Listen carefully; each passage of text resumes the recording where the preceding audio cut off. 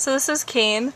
He's here at the Carson Animal Care Center and his ID number is A4787405.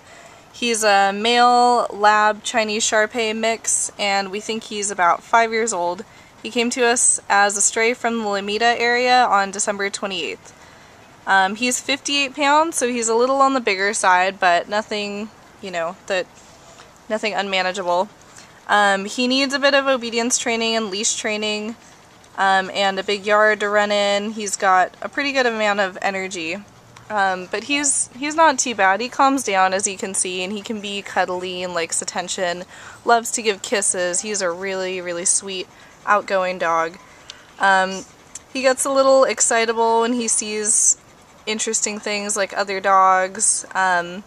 He's not aggressive towards them, but we would recommend additional socialization for him before he went and lived with another dog, but I think, he would be good with them eventually, just not right now.